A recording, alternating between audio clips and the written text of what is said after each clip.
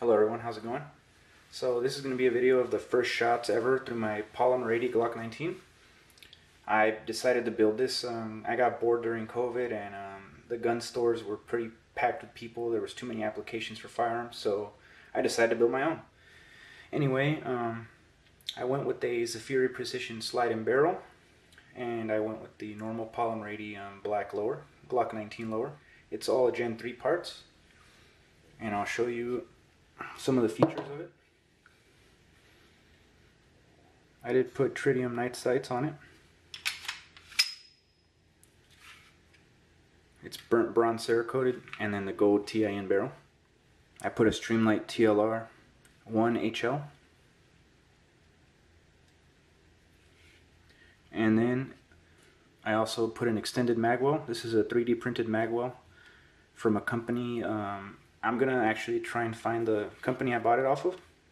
So if you guys are interested, these things are 20 bucks and they fit really well.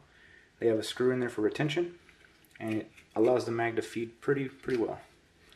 It also gives you a little bit extra grip if you have bigger hands. Overall, this thing at first jammed a couple times, failures to extract, failures to go into battery at first. So after about 40 rounds, this thing really stopped malfunctioning. After that, I mean, I shot multiple 5-round groups with it. I kept loading my mag with anywhere from 5 to 10 rounds, which is max capacity for Hawaii, and it shot just fine. I was using the Polymer Magpul PMags and also the ETS clear mags, and both of them ran flawlessly.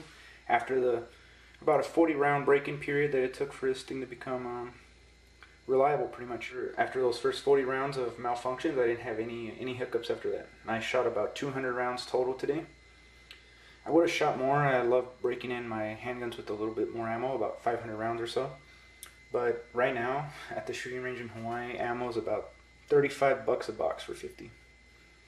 And yep, so it's pretty expensive. 45s were about $1 each. I shot my 1911 today, only one box though, because pretty pricey. Everything ran fine on it, and I'm going to show you some of the footage of the target. First groups through it. These tritium night sights I put on there, they're a little low, so I think I have to do a combat hold with them.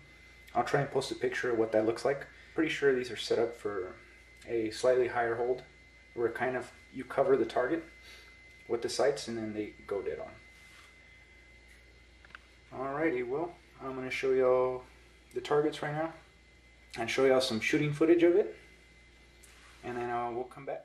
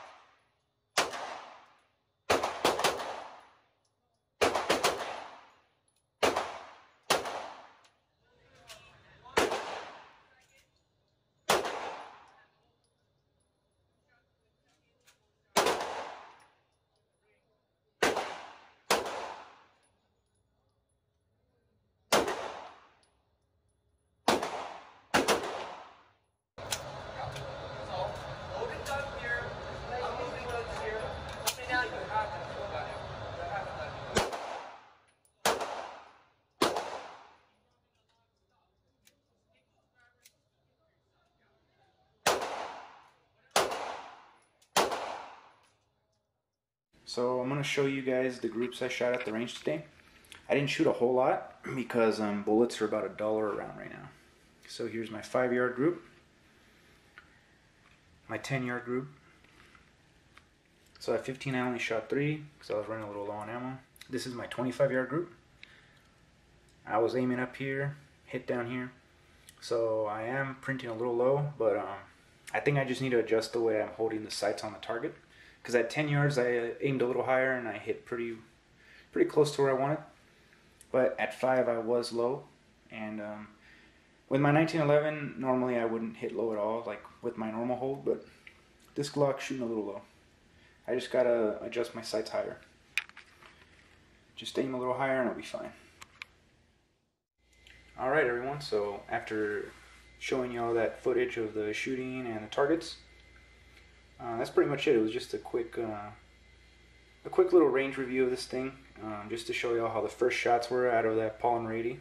I didn't have to do a whole lot of troubleshooting at the range, just a lot of pretty much racking the slide back, ejecting whatever was stuck in there, the empty brass, whatever, and then just pretty much working all the kinks out. These things are pretty rough when you first drill them out. I mean, you have to dig into a bunch of plastic polymer and all that. But once you get all those little pieces of plastic out, all those burrs, they shoot well. I mean, this thing shot great. It surprised me at the end, no failures at all. After about 40, shot very well, no issues. And if you've never built one of these before and you're worried about it, I'd say go ahead and do it. I mean, there's plenty of YouTube videos out there that show you how to do it. I personally followed a YouTube channel called Marine Gun Builder. I don't know him or anything at all, but his videos were pretty informative and they taught me everything.